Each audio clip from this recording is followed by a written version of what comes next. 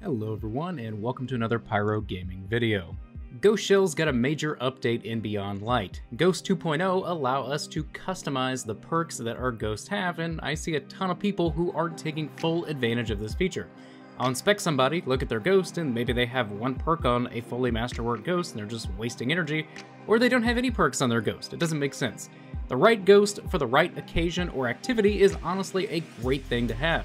Most of the time, it means you're literally just getting free stuff, or at the very least, more of what you're already going to get, so why not take advantage? Before we get started with the Ghost Shells though, I do want to let you guys know that I'm doing a silver giveaway over on Twitter.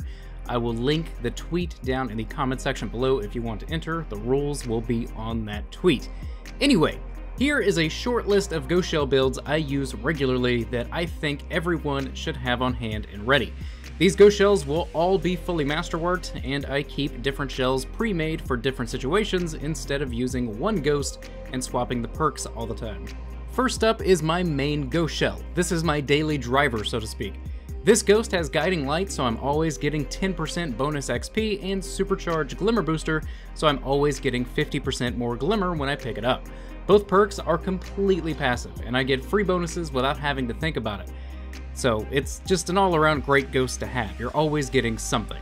I also keep Ghost Shells made with focus on either XP or Glimmer. For example, my XP focus Ghost Shell has a Blinding Light for 12 additional XP, and then a Prodigious Glimmer Booster for 35% more Glimmer. And I also keep a Ghost Shell that's the opposite of that, with emphasis on Glimmer instead of XP.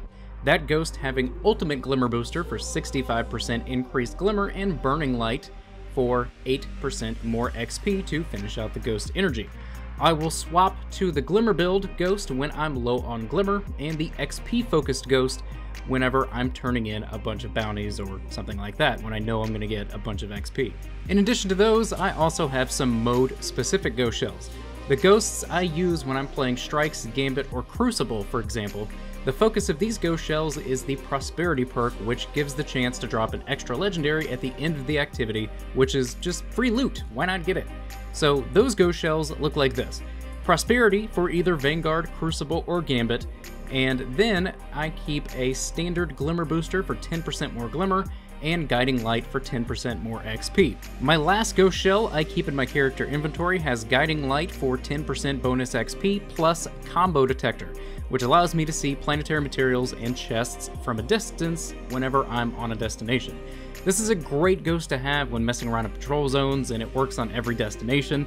Again, literally just free bonus stuff. And that's pretty much it, guys. Short video, I know, but one that hopefully will help you maximize your playtime and get the most out of Ghost 2.0. It really is a great feature, and there's no reason whatsoever to not maximize your ghost's potential. So drop a comment in the box below, let me know what your favorite ghost build is, and I will talk to you guys in the next video. But if you enjoyed this video, click like. If you're new to the channel, click subscribe. And if you are already subscribed, I fucking love you. Thank you guys so much for watching, and take care.